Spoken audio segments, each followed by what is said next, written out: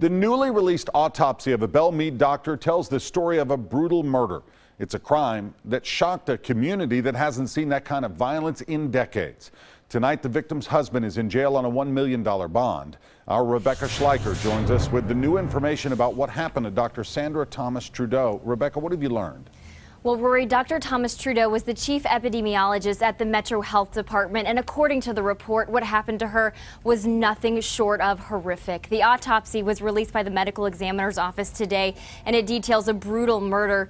The medical examiner found 17 stab wounds to the neck, heart, lungs, stomach, and kidneys. The report says there's no doubt the cause of her death was murder. The doctor's husband, William Thomas Trudeau, tipped off police when he showed up to the West Precinct January 21st, bloody and injured. He walked into the West Precinct and essentially said that he was there to surrender or to turn himself in for the murder of his wife. And he declined to answer any further questions. That's when detectives rushed to the couple's apartment on Belle Meade Boulevard. They found her body along with a bloody knife in a bathroom sink.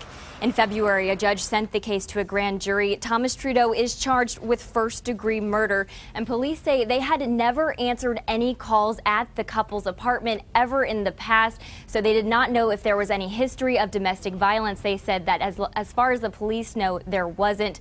Sandra was an MIT graduate and had worked in the medical field in several different states across the country for several years.